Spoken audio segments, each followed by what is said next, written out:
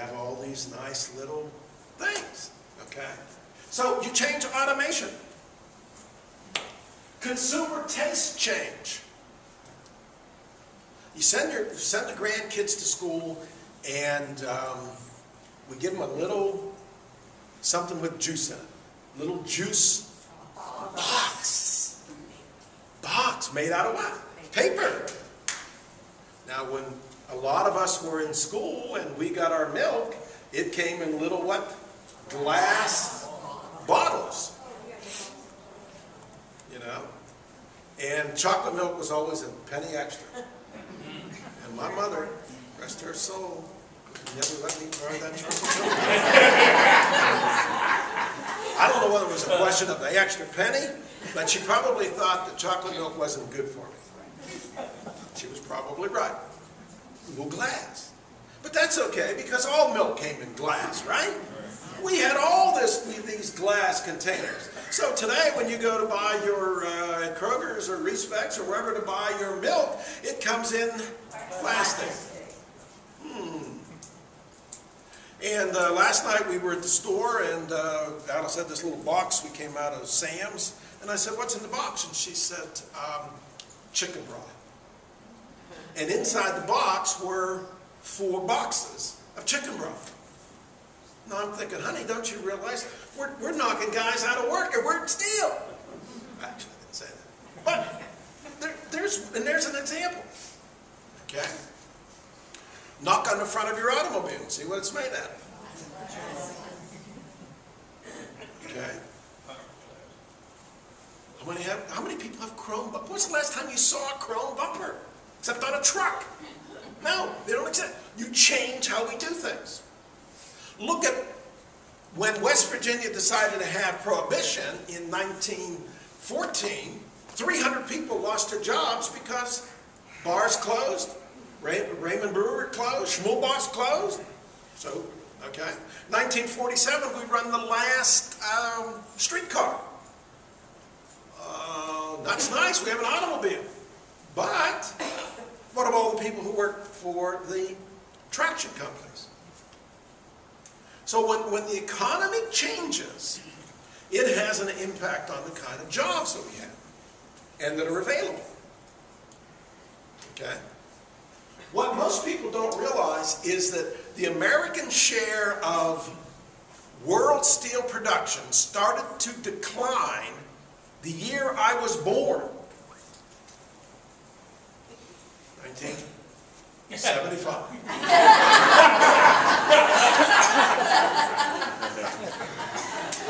Do I hear any? Amen. 1965? 1955? Okay. 1945. Since then. Since then. Okay. The number of blue-collar jobs in America have been the minority of jobs since who was in the White House?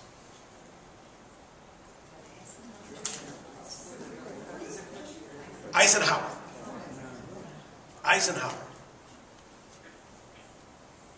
Okay? Now, 11 years ago or so, I was writing the history of Weirton. And if you think Wheeling's been hit hard, Weirton Steel has been Weirton has been hit equally hard.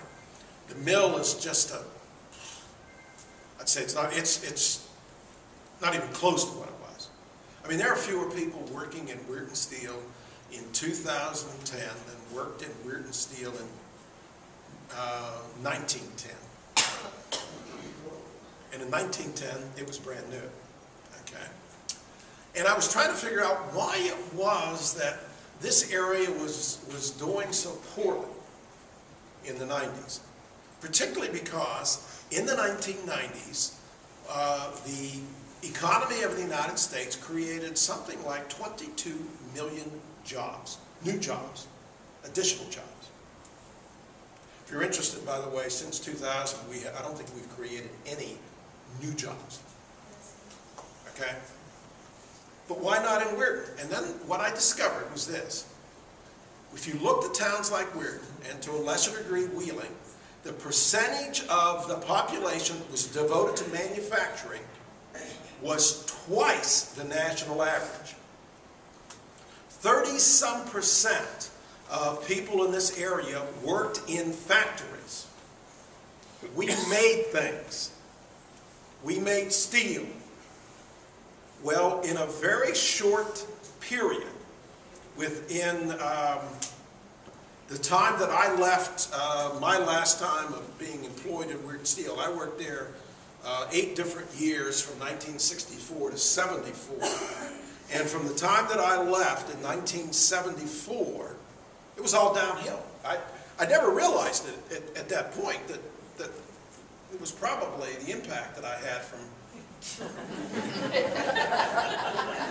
not working for Weird Steel. But it was amazing. I mean, when I first went into the mill in 1964, there were close to 12,000 employees. 20 years later, even in the late 1980s, there are 8,800 workers in Weird. There are now probably not even 900 workers in Weird. The economy changes drastically. And it changes quickly. Now we think, oh, that's, you know, the way things are. But look at it another way. Go back to a place like Holliday's Cove in 1900. And you'll see a village of a couple hundred people. It's got wheat fields right now where the steel mills are. There are apple orchards up there on the side of the hill where the football stadium.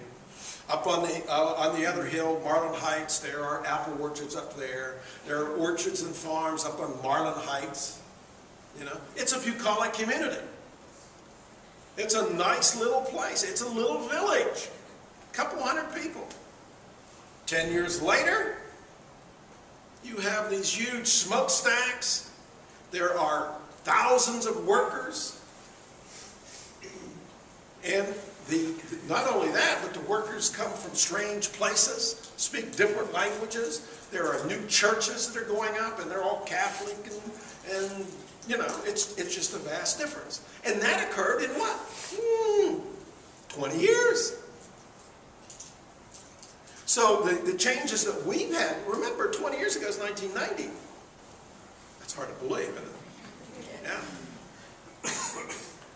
So economic change can come relatively quickly. I mean, let's look at it. How long was the 8-track tape around? How long was the cassette around? Okay.